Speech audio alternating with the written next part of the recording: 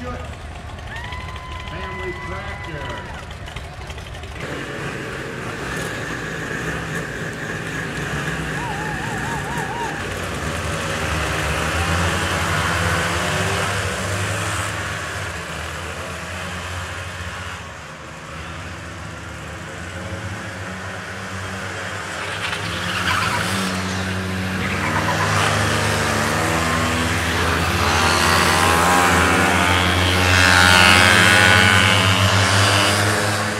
It's going to be a good time. I think we're going to have a good crowd.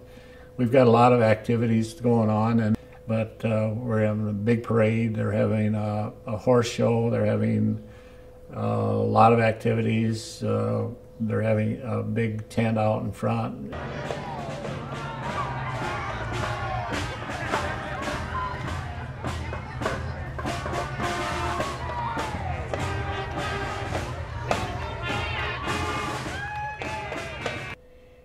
Going back in the 40s and 50s, and well, prior to that, Remsen, like most small towns, were big, lively Saturday night towns when everybody came to town to do whatever business they had to get done.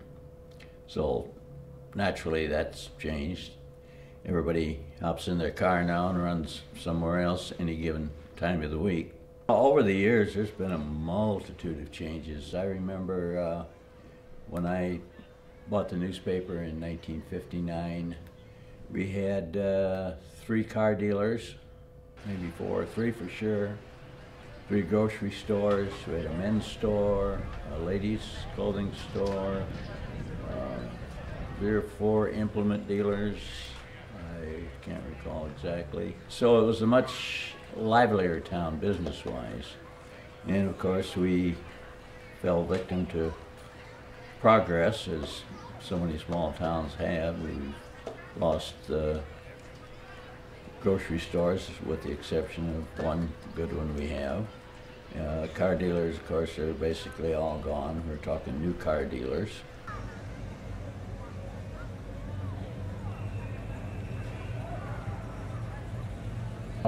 Farming at that time was good. I mean, we didn't have big farms like we do now, because there were probably 3 or 4 farms on one section, and now there's probably 1 farm in 4 sections. So that's how it's how much has changed. So we've lost all the little farmers, and everything just got bigger and bigger and bigger, and that's the way it's progressed. And then the smaller towns, they just kept losing business because of that. And where you used to have like 4 farmers on one section buying machinery and groceries and everything else, now, like I say, you have 1 farm or 1 farmer on 4 sections. So that takes away a lot of business, and that's what's happened.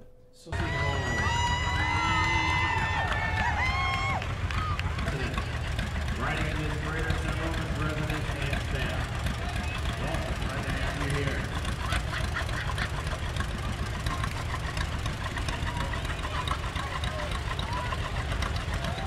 What kind of childhood did you have growing up?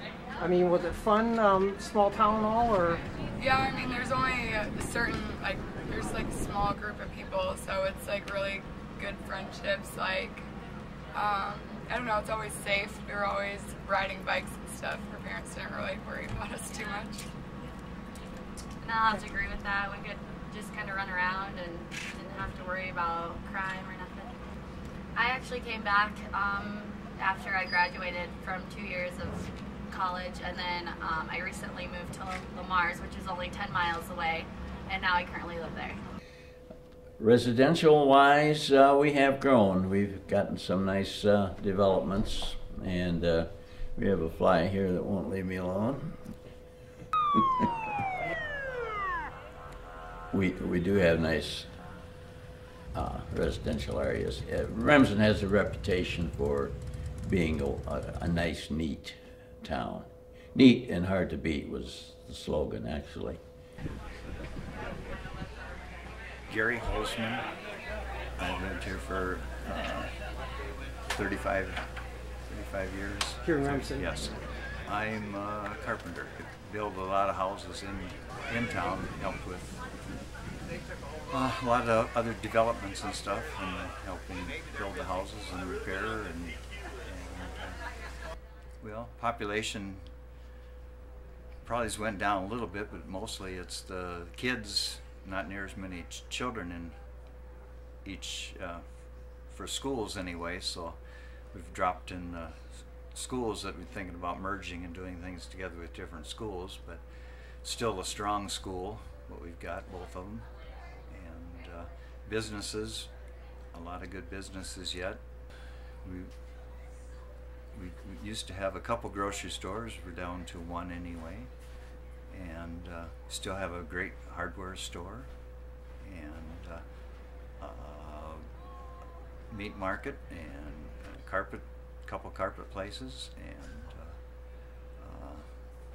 towns are that way. They're bedroom towns, and we have so many people that live here that work in Lamar's, and they work at the hospital, they work at Wells, and other businesses over there. Some people, they live or they drive to Dakota Dunes every day to work, and that's with the price of gas, that gets pretty spendy. That's 50 miles up there, but that's just the way things have changed. You know, we have to have two people working now, and just to make a living.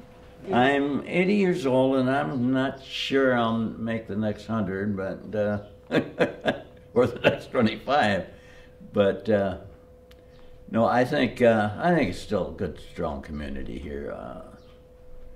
Needless to say, the changes have been many, and I think the people are still basically the good people, you know. Like Noel, I don't think I'm going to be here. But the last 3/4 of a century hasn't been too bad, so I'll just be around as long as I can, and because I got a lot of people to pester yet. So other than that, yeah, I hope we can keep on going, and we do have a lot of farmers. We've got a big farmers elevator here, and we've got another feed service, Gingler Feed Service.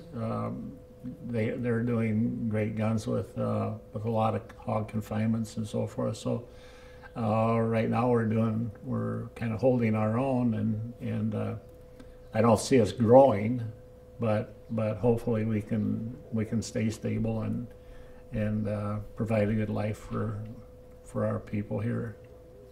And this fly is going to kill me.